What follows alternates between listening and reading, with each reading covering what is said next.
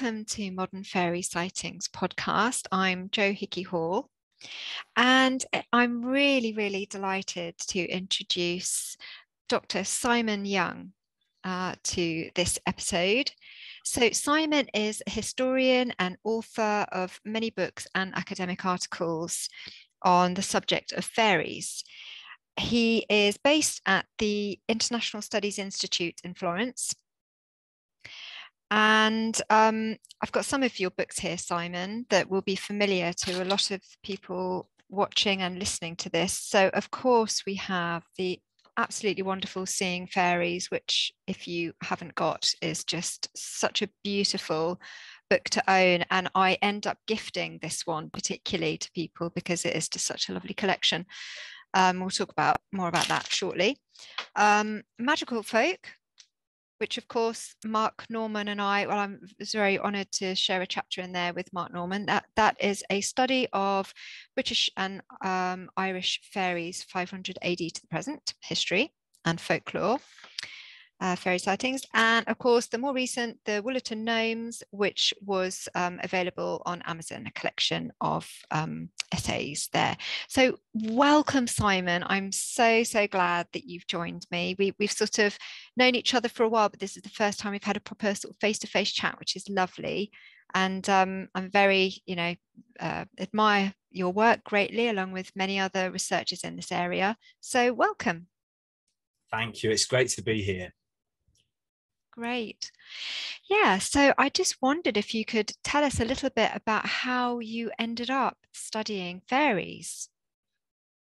Well, so my background was in medieval studies, and at university and through my 20s, I specialised in the early Middle Ages, and that all came to an end. I think in my late 20s, I became very ill. Sorry, not quite. It was a little bit after, in my 30s. I had a period of a couple of years where I was very ill, and I just got my doctorate in medieval studies. And I had this shock to my system. And after that, I found I'm here today, so clearly I got better. But it was a pretty awful time in my life. And when I came out of that, I realized that I wanted to continue studying, but I didn't really want to go back to the things I'd been studying before. And so at that point, I looked around, and there were various fields that interested me. And I gradually found myself being drawn towards British folklore. And this was an area I'd always had quite a bit of an interest in, but I'd never published on the subject or read very deeply. And so my anniversary is just coming up this summer, in that 10 years ago, I'm now 48, so I was in my late 30s, I really began to study seriously British folklore. And for me, it was a wonderful moment because I enjoyed the Middle Ages, but I enjoy studying folklore more, I think. Oh, that's really interesting. So had you been interested in, say, folklore or the subject of fairies as a child at all, or was it more kind of in adulthood?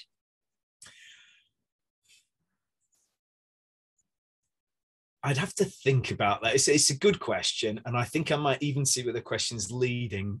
What I can say is I remember this vividly, that when I was 16 or 17, I wanted to go and do a special study at a special faculty at a British university.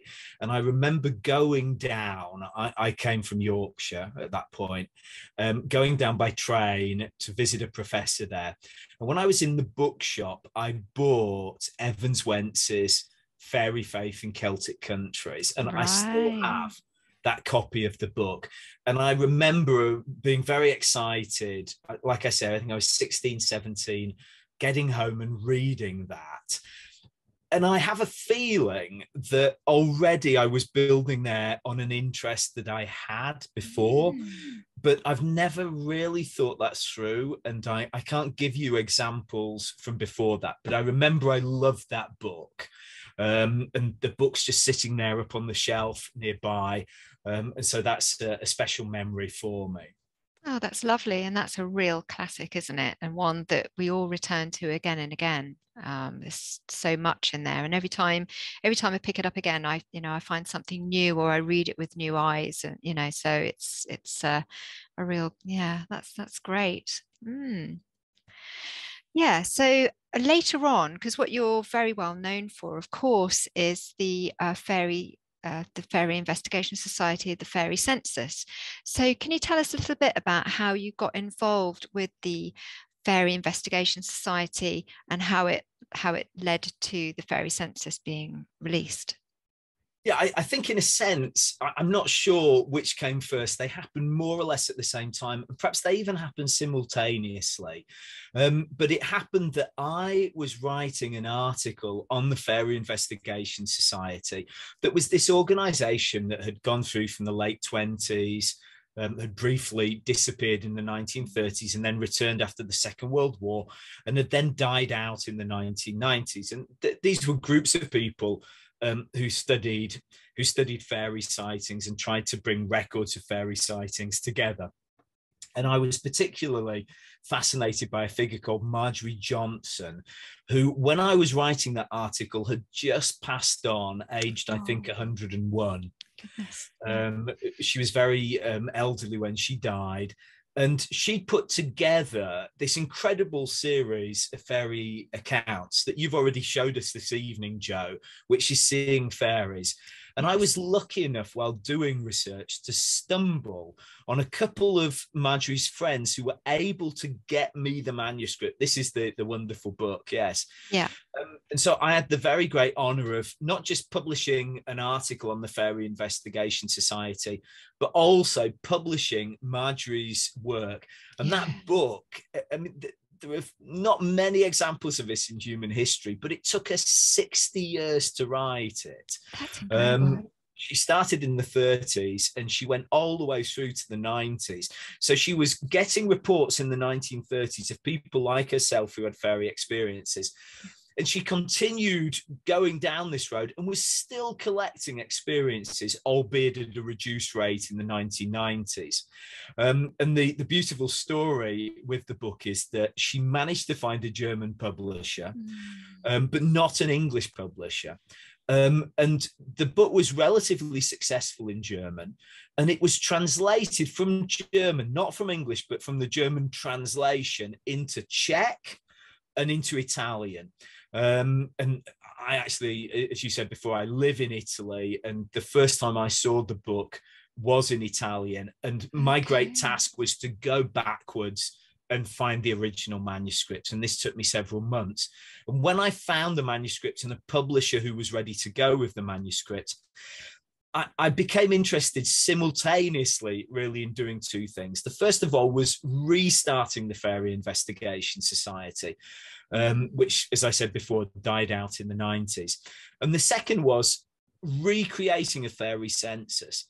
Now, Marjorie Johnson had done the fairy census old school. She had written to newspapers and magazines around the world, particularly in the English-speaking world, and asked for accounts of people who'd seen fairies.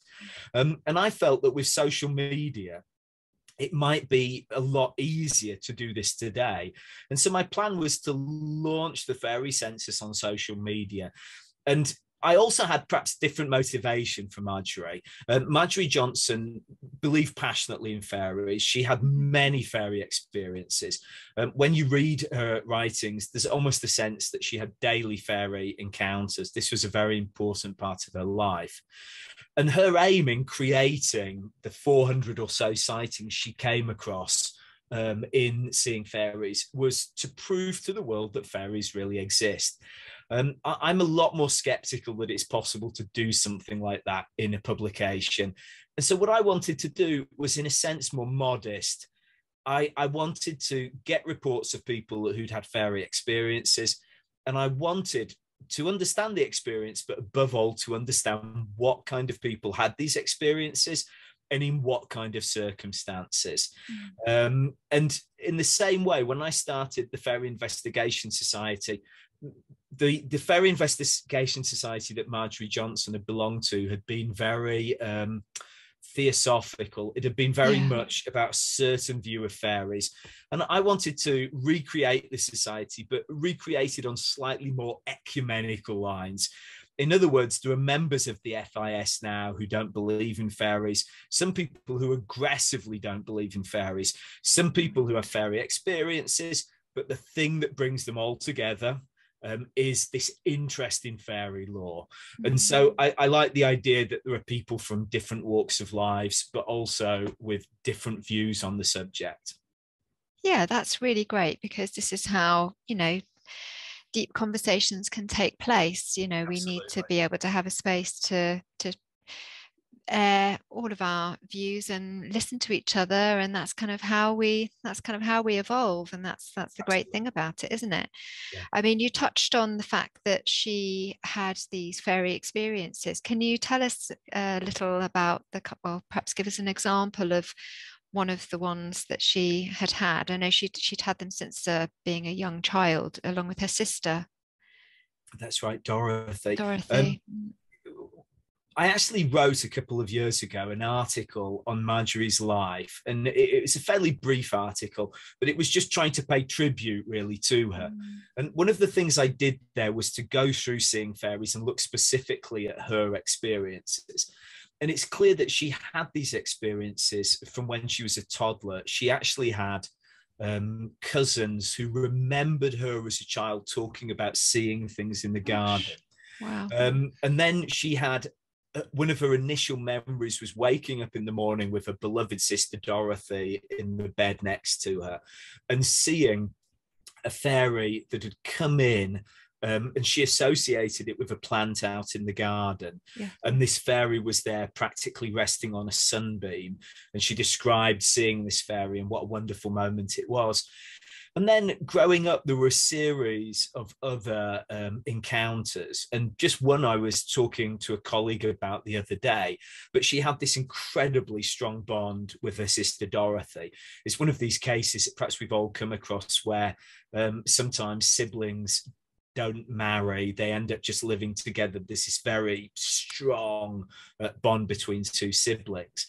Right. And she remembered, this is, I think, when she was in her 80s, one evening the fairies came to her in her bed, and she had this sense that they were trying to trying to console her and trying to prepare her for something. And the next day her sister died, and so this was someone for whom these fairy experiences were built into the fabric of her life.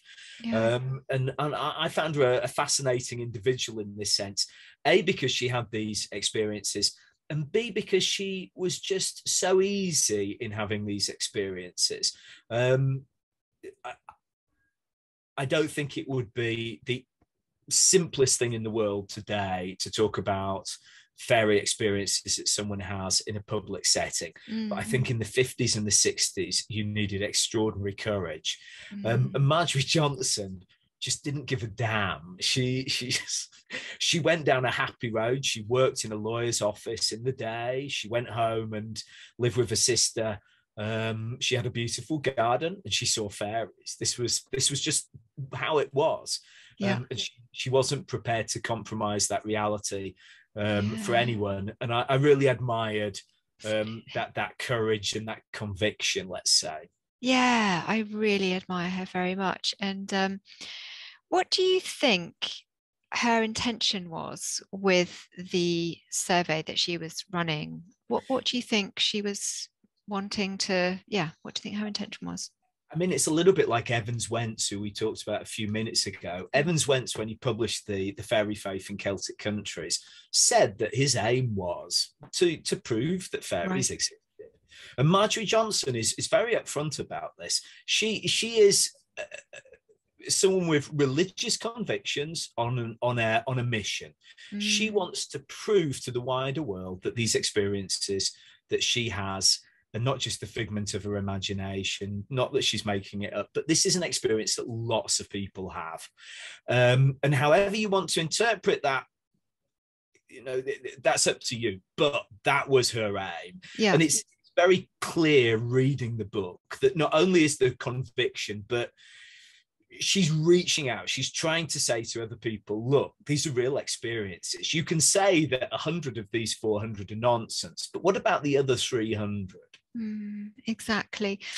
Yeah. Do you know at all how she responded to people that, that were just of the mind that no, it's impossible, no, it's ridiculous?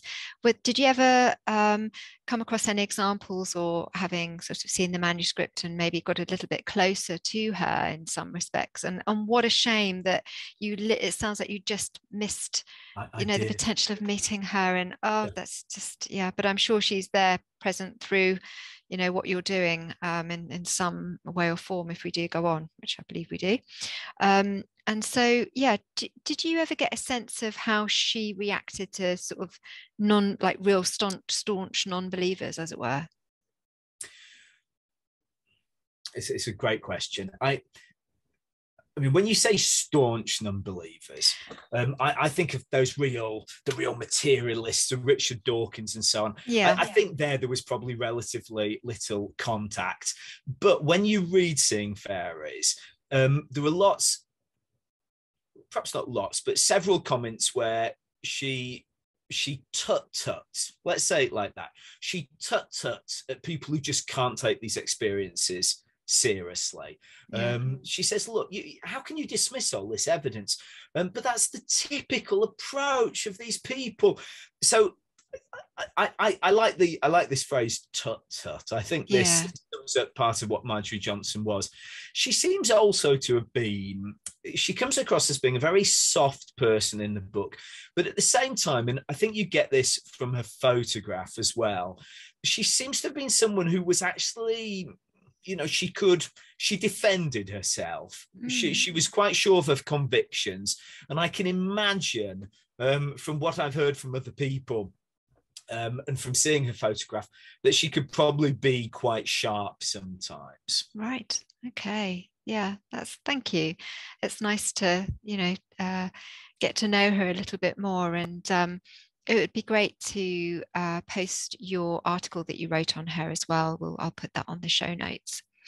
So you kind of sort of relaunched the Investigation Society, as it were, and now that's a great website for people to visit. There's so much information on there and lots of links. People can join if they want to, and of course they can take part in the Fairy Census. Now, the one that you ran about the time that we met would be the 2014 to 2017 census, and there's also another one running, so people can still take part in this. The 2014 to 17 is available on the website that people can go and view, and that's just, how many is there? About 400 on there. I think I got to 500 with 500. So 500 accounts that, self-reported accounts on there from all over the world, of all different sorts. It might be worth throwing in, Jo, that, I mean, you've implied this, but it's absolutely free. Anyone can download it in PDF. And sooner or later, I'd like to make it, or at least part of it, into a book version.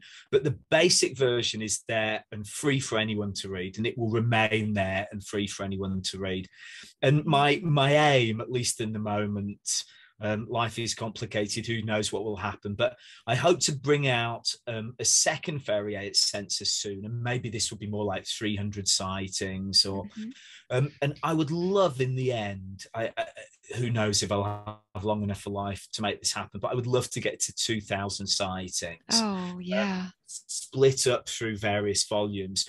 And again, just so it's a tool so people can use it. And whether people are skeptical or believers or something in between, it's a pile of data that then people can start delving into. Yeah, I mean, I think, at some point you had talked about, the fact that, okay, you get skeptics and you also get people that, want to ridicule things a bit and have a bit of a laugh. And so you did get people filling out the census and, being a bit silly with it. But actually, very, very, I mean, I haven't actually personally read any that I thought were people being silly. These are very, very genuine accounts. I mean, you can tell when you're reading them that the person who is writing these accounts very much believes and is sure of what they have seen. Well, you know, they talk often about how helpful it is for them to sort of talk about it within the survey. And I think one of the questions that you ask them is, what do you think fairies are? You know, there's some really nice touches in there of getting their views on the subject overall, on what they think, you know, how things developed for them within the encounter. For instance, the time of day it was, how old they were, you know, whereabouts in the world it took place, etc., etc. It's a really brilliantly helpful resource for anybody that is interested in this subject. Do you think, you know, from the data that you've gathered so far, did you notice or pick up whether there are any kind of patterns in these experiences for people? So I came to this as a skeptic, and in some senses, I still am a skeptic. I really don't know what's going on with these sightings, but in this much, I agree with Marjorie Johnson. Clearly, something is going on, and it would just be the heights of silliness to sweep all this away and say, "Oh, this is so much nonsense." As to patterns, here probably my personal interests kick in.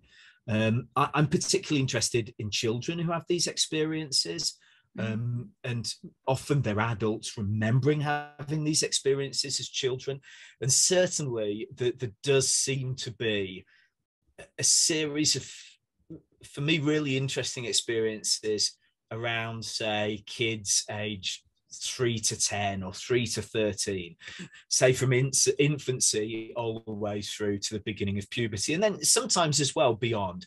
But I'm particularly interested in the patterns there. And I'll just give you one example. Again, this probably just plugs into my own prejudices and curiosities, but I find it incredible to compare the experiences that children have in bed.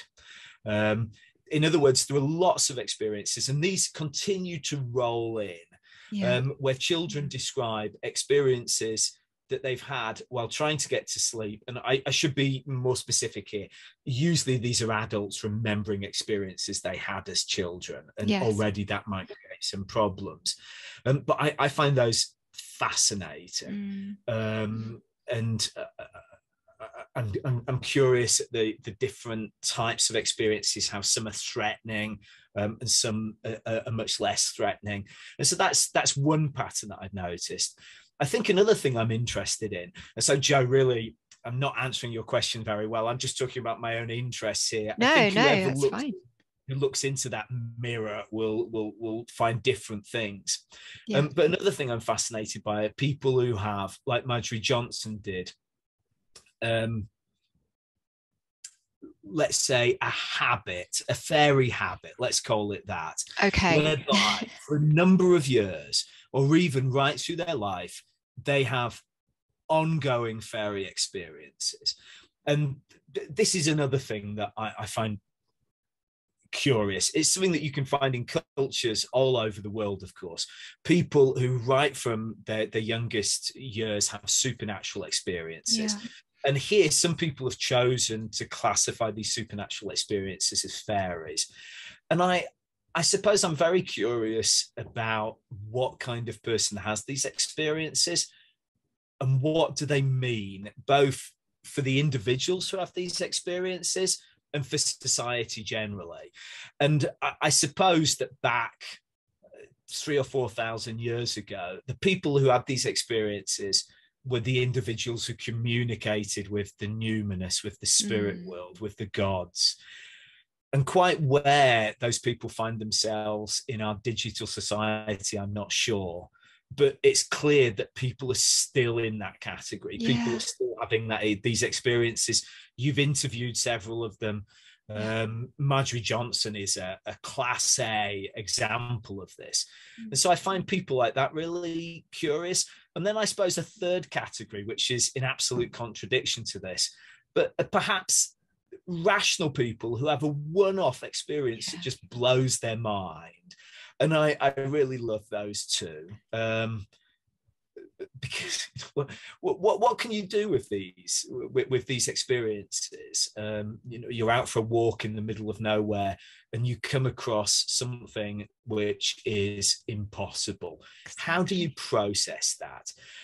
And sometimes it's seeing something that could have been a very large butterfly, but sometimes it's something which is a much stronger experience, and you think, well, what's going on there?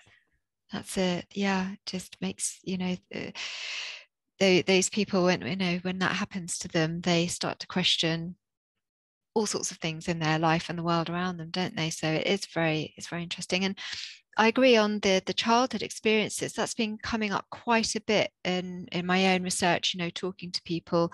And just the other day, I was speaking to a woman who in the UK, who was telling me that she has had experiences herself her whole life. Her children have also had the odd experience, and now her granddaughter was saying that some goblins were bothering her by jumping on the bed when she's trying to go to sleep. So it's something that has obviously in the genes in some way, or some kind of way of being or way of seeing the world. Who knows?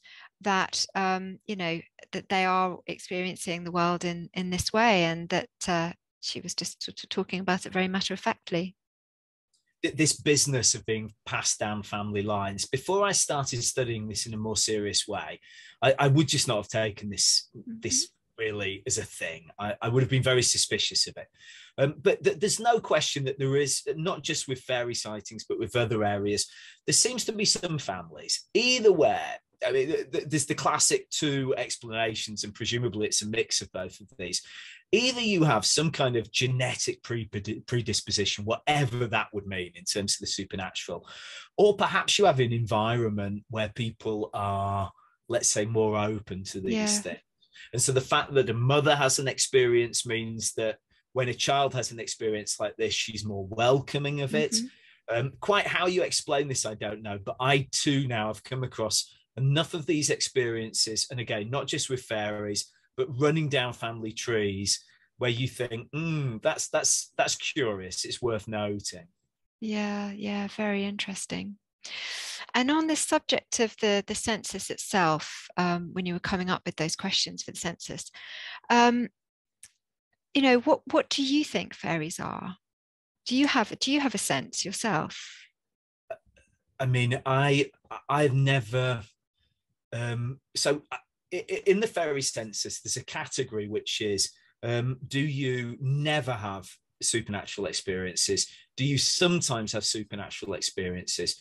Or do you regularly have supernatural experiences?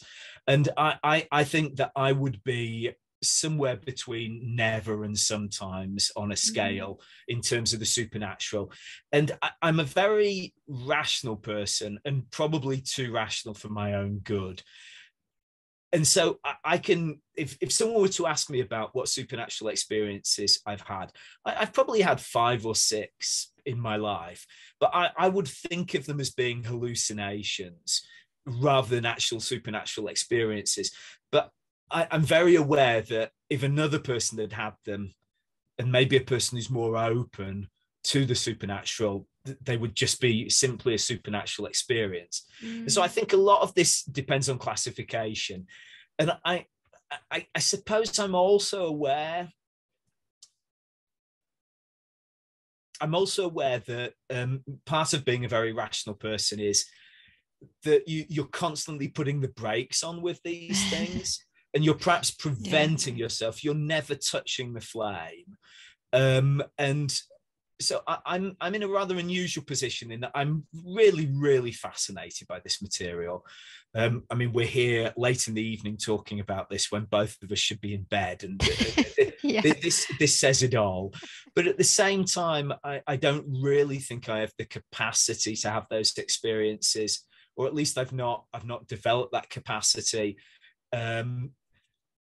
And these hallucinations that I've had sometimes in my life have not really, I would say, concerned themselves with anything that would be described as fairies. And I would also, perhaps the only thing I can add to that is that the reason I find fairies so fascinating is from when I was a very young child, and this is why your question at the beginning tripped me up a little bit. I've always felt that I have a very strong relationship with the countryside. Recently a friend gave me a book to read, an autobiography of a surfer, and this was about a guy who had surfed all through his life from 8 or 9 up until his 50s when he wrote the book. And I was thinking afterwards, what's the common thread in my life? Because certainly surfing isn't it.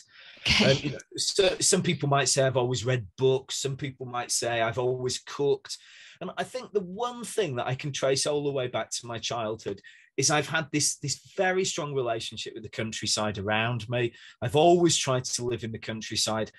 When a couple of years I ended up living in cities, I was never really happy and would often walk to get out of the city to get to the countryside. I go for a walk every day deep into the woods. This is a really, really intimate and important part of me. And I certainly I don't interpret these things as supernatural experiences, but for me, there's something almost ecstatic about the experience of walking through the wood, being in the countryside. And so maybe one way to interpret this is that I don't really, perhaps I sense things that are beyond my ken. And by studying fairies in a rather spiritually autistic way, I'm shuffling towards other realities, let's say. Well, I think you could, if you look at the bigger picture, I'd say you've done much more than that, in fact, because you have inspired, you've inspired my research, you've inspired many of us researchers, and there is definitely, I don't know what you would think about this, but it feels like there's maybe a space opening in academia to sort of look at this in a different way than we have done before. And I think a lot of that is thanks to you, in fact. And, from your own work, lots of really, really interesting and important work is being done. So thank you very much on our behalf. What do you think about that? Do you think that academia is sort of shifting its view in any way at all? Look, I think that in these areas, I'm probably a bit old-fashioned. For me, academia should be empirical. In other words, there should be data that you can study. And in this sense, we go back to me being a little bit overly rational and needing percentages and this kind of thing. And so I think that for things to be studied in academia, it's really important that in the end you're focusing on data. Now, of course, 500 people having fairy experiences is data. There's no question about that. And if people choose to study this data, then I'm using their own studies or using these surveys or others like them that have been run over the last couple of years. I'm really over the moon. But again, I'm perhaps a bit old-fashioned that for me, that there needs to be a line drawn between what's empirical and what isn't. And for instance, with Evans Wentz's Fairy Faith in Celtic Countries began its life as a thesis at Rennes University in France in Lower Brittany, and it went on to become a doctorate at Oxford. And I'm really glad that book exists, but I don't think it should have ever have been allowed to be a doctorate. In that, the first part of the book, which describes where Evans Wentz does this incredible job of collecting in fairy experiences, is fabulous, and that part of the book should be lauded to the high heavens. But I would get rather anxious about people in university trying to prove the existence of fairies, or trying to find simple explanations. And I assume within myself that academics are, the nature of academia is you're never going to get to the answers there. Now, that doesn't mean that you can't find those answers on your own. But I think there should be a limit in what you can study and what you can aim for. And so, for instance, Joe, if you were going to do a doctorate where you wanted to understand better children who have fairy experiences, just to choose a random example, I would think this would be a wonderful thing to choose. And it's such a fascinating area. And I think you'd very soon discover that fairies are not enough. You would find there are so many examples of children having supernatural experiences, or what they interpret as supernatural experiences. It would make a fascinating doctorate. You could then write 10 books on it afterwards. It's such an interesting field. Yeah. But I think that when people start to try and explain things or prove things, personally, I think you're just never going to pin that butterfly to the wall. It's not going to happen. And that what's necessary is to separate the two out. And maybe in our personal lives, maybe in conversations like this, the two parts start to rub up against each other and create interesting friction, maybe sparks, maybe even a fire. But I think in the end, academia is limited, and it's right that it's limited. It is, yeah. And because otherwise it becomes an act of, it ceases to be empirical, and at that point academia ceases to exist. And some people would say that's a good thing, and maybe they're not entirely wrong, but I think that the search for truth in academia needs to be based on empirical information. And that means that the kind of truths that you are going to find in an academic context are different from the kind of truths that you are finding on this podcast, if that makes sense. Yeah, I think that you're right, that it's important to have different spaces to be able to explore these matters, because if we're only ever experiencing the world through an academic lens, for instance, then of course we are going to be limited. We're just you are limiting what is possible.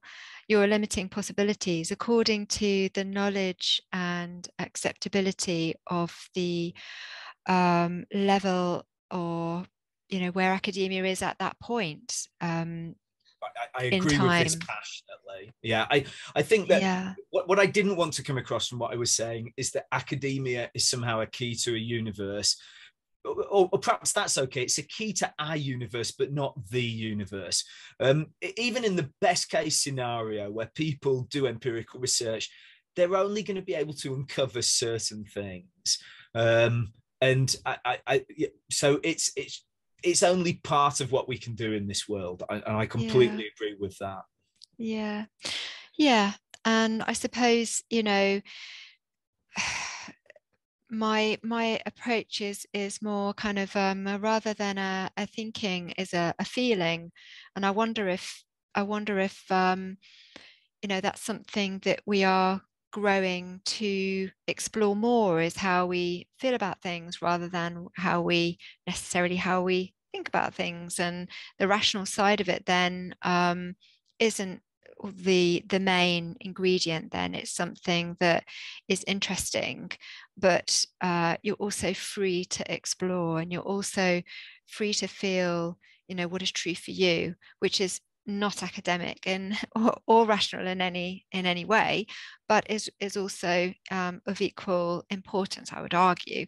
So but nevertheless, your work over these years has really contributed in enabling people to see these encounters in a very different light. I mean, when Magical Folk was released, it was received by all the sort of the mainstream newspapers, and some people running some very interesting reports on the book, and I thought that was really wonderful to see that it was being taken seriously. And of course, it contains a lot of the folklore as well, but there were some first-hand accounts in there, and I thought that was a really wonderful introduction for a lot of people to this area. So that's perhaps a way to do it as a kind of a balance between the two. Yeah. Joe, it goes back to what you were saying before, that I think it's really important that we, as a society, but as individuals within that society, have conversations. Yeah. And I believe passionately that university is one of the forums where that happens. And to have this, you need freedom of speech, and you need tolerance, and you need to understand that other people might not see these things the same as you do. And there's the battle to convince, and also perhaps the understanding that in the end, you're not going to convince some people, but what you're going to do is just leverage a little bit more space in their heads. Yes.